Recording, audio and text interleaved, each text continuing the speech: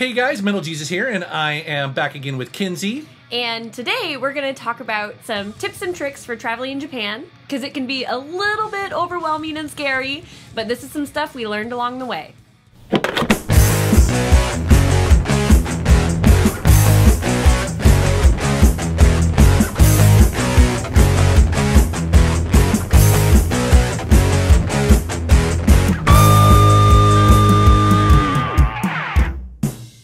So the first thing is, how are you gonna get there? You need airline tickets.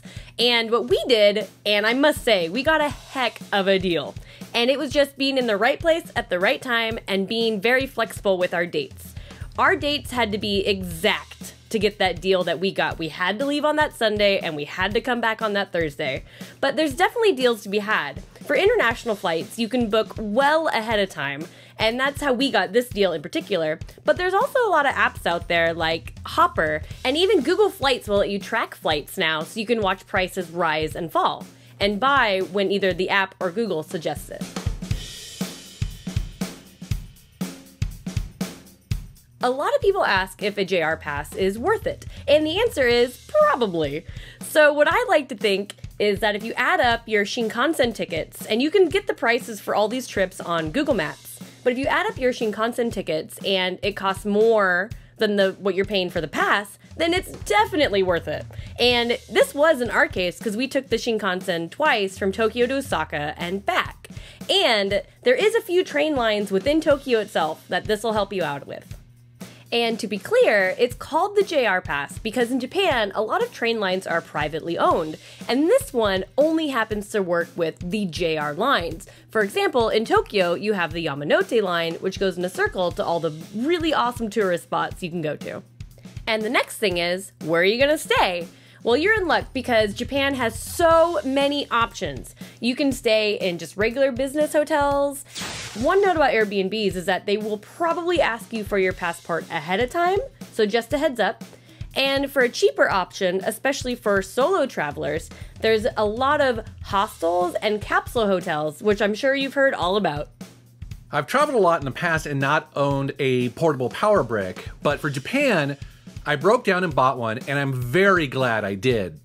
This particular one that I bought has a 26,800 milliamp hour charge, which is amazing because basically you could charge your iPhone like 7 or 8 times.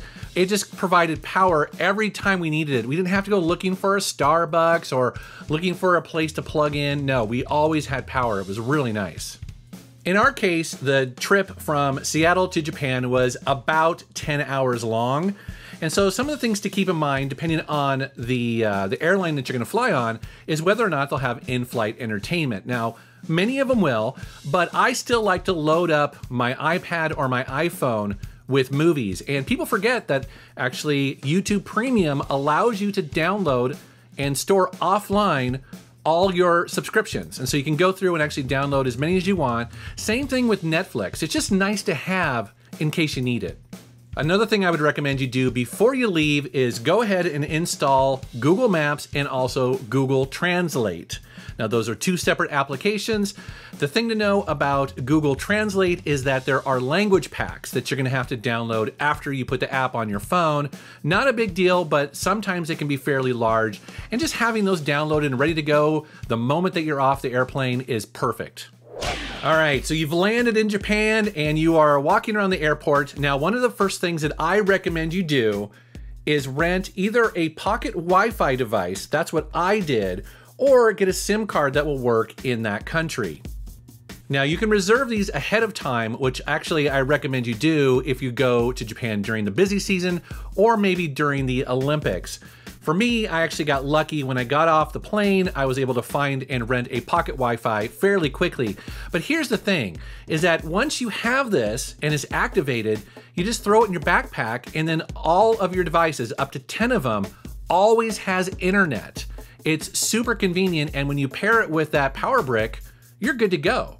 And one of the first things you want to do when you land is you want to get yourself a Suica or Passmo card if you land around Tokyo, or an Ikoa card if you land down in Kansai, which is Osaka and Kyoto area.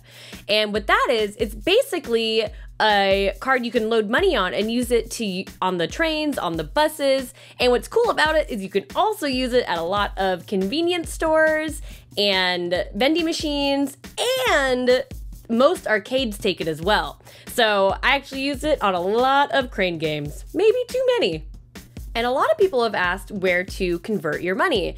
And the answer is, maybe don't do it at the airport. Those aren't always the best exchange rates. What we found is just using an ATM at a 7-Eleven, Family Mart, or Lawson was actually the best way to go, and it's super convenient since they're everywhere. Now, I mentioned putting Google Maps on your smartphone, and once you land in Japan, you are going to be blown away by just how well it works there. Google Maps will tell you what train line to take, where to get on and off for your destination, and also how much it costs. And because it's tied to your phone, it's doing it all in real time, which is, again, super convenient. It's like walking around with your own personal travel guide. And one thing to note is that there's not a lot of trash cans in Japan, at least public ones. And this is mainly because walking and drinking or walking and eating is generally frowned upon. So you'll find trash cans around food stalls or around vending machines, but not really anywhere else. So this is something you definitely need to prepare for.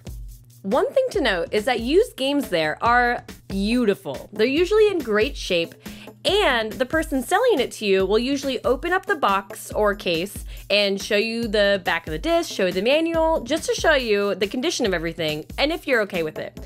And one thing that I noticed is, especially at stores like Mandarake, a lot of prices differ a lot. They're quote-unquote A rating, so like maybe like a mint condition, versus their C rating can vary a lot in price. And so that's a way that you can save a lot of money while buying used games there, because you know what? I was just fine with that C rating. And speaking of buying games, it's important to know that most of the current generation of consoles are completely region-free, meaning that you can go to Japan, buy your games, bring them home, and play them just fine on your Xbox One, your Switch, or your PlayStation 4. However, previous generations of consoles may or may not have region locking, and so that's very important to know when you go there and you're looking at 40 years worth of video games. So if you're like me and you want to play a bunch of shooters on the Xbox 360, well, it may be worth your while to also pick up a Japanese version of the Xbox 360 console and bring it home with you. So a lot of people ask me, how did I get all these games home? And the truth is, actually, I travel pretty light. I don't plan on carrying most of this home with me. Instead, what I do, at about 2/3 of the way through the trip, I go to the local Japanese post office box, I buy a cardboard box, stuff it full of as much stuff as I can, and I mail it back to myself in Seattle. So another option is, depending on what airline that you're on, we flew Delta, which allows for international flights 2 checked bags. Stores like Don Quixote that sell a little bit discounted merchandise, and they're found all over Japan, they sell like luggage starting at about $50 or $60. So it might be a cheaper option actually to buy another suitcase and then check it. Even if your airline doesn't offer this many checked bags, sometimes the first checked bag is only about $30, which is still cheaper than mailing it back. Now, one thing to keep in mind though is that Japan is very strict in shipping anything back with the rechargeable battery. So all your handhelds like the PSP and the Vita, the DS, you can't send those through the mail. You're gonna have to put that in your luggage. I think one of the most important tips is to remember that you can't do everything all in one trip. Plan on going back, because if you go to Japan, you're gonna wanna. Also, try to give yourself a little bit of extra time on certain days, because then you can explore off the beaten path. There's so many small alleyways known as yokuchos, which you might find small bars, shops, shrines, and more. So it's definitely worth giving yourself a little bit of time to explore. So that's our quick tips and tricks for going to Japan. I hope you guys found this useful. And if you have specific questions, go ahead and post them down in the comments below. We would be happy to help you out. I know many of you are considering going to Japan, and that's why we wanted to make this video. And I know you're gonna have a great time. All right, guys, thanks very much for watching. Thank you for subscribing, and take care.